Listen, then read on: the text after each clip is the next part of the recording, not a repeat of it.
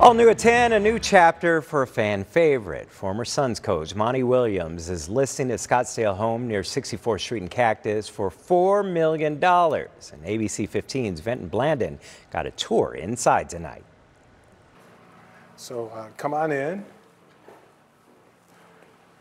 So wow, this is pretty big. Realtor Brian Cussmer welcomed ABC 15 Wednesday inside the Williams family home. Measuring at 5,500 square feet, it's nestled in Scottsdale's Equestrian Manor community. If you were to walk in, you'd immediately enter a main room, turned into a game room, and see accordion doors leading to a large patio. So it's an indoor-outdoor living.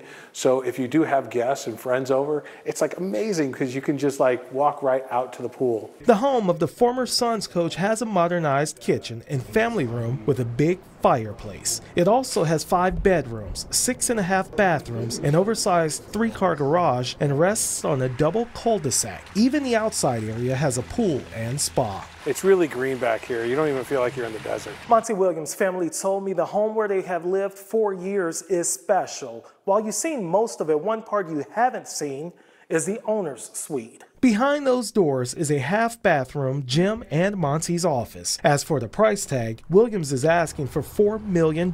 Some members of Monty's family were home for the tour, but chose not to go on camera. Williams is now in Detroit coaching the Pistons after a successful run with the Suns that included an appearance in the NBA Finals. In Scottsdale, Vincent Blandon, ABC 15, Arizona.